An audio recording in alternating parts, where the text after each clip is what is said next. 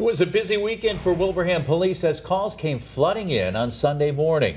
Good Monday afternoon, everyone. Welcome to Western Mass News at 4. I'm Chris Pisano. And I'm Mary Wilson. People were reporting their cars had been broken into. Western Mass News reporter Paris Dunford joins us live now with the details. Paris. Chris, Mary, that's right. A number of cars were broken into over the weekend in Wilbraham. Police say the suspects even shattering car windows to commit their crimes.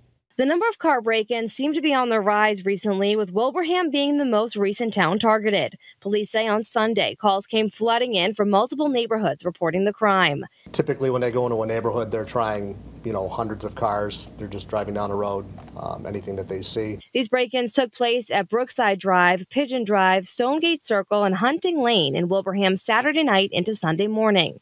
Police releasing this video of the criminals in action. People left items of value in their vehicles, and they were forcefully entered with a hammer or rock to smash windows out.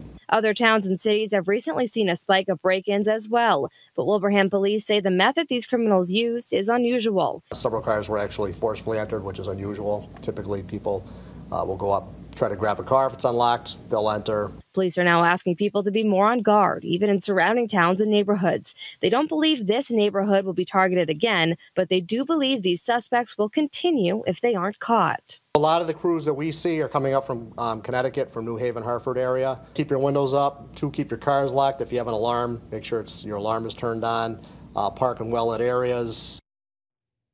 And Wilbraham Police ask that if you have any information regarding these crimes, to give them a call. They also ask that you check your home cameras to see if you may have video that will help them catch these suspects. Reporting live in studio, Paris Dunford for Western Mass News. Paris, thanks for that.